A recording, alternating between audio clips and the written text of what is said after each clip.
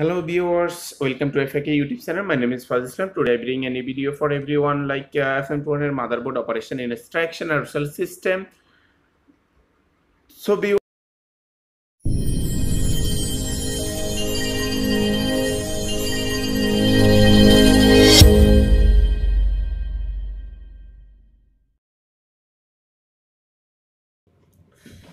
hello viewers, welcome to FAK YouTube channel. My name is Foyzul. Today I bring a new video for everyone like aerosol system, aerosol and Fm200 sequence of operation.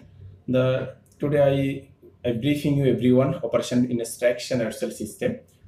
So first stage, the first one is fire condition, and number one, if any detector is activated, alarm will be sound, and first stage alarm including internal buffer, and second one, verify the displayed fire alarm condition in the affected area. If yes, evacuate the area and let the alarm bell sound continuously. And number three, if no, press the silent button on the panel board and correct the alarm, then press the reset button until the panel returns back to normal standby operation.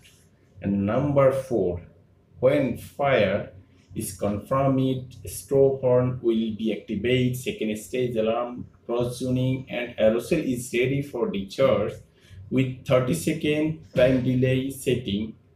And number five, detection can be bypassed by bypassing the manual relay switching, and the aerosol generator discharges it without delay, but make sure that the affected is evacuated. And number second, false alarm condition. Number one, if in case of any false alarm, press the abort switch continuously and then press the reset button key the panel.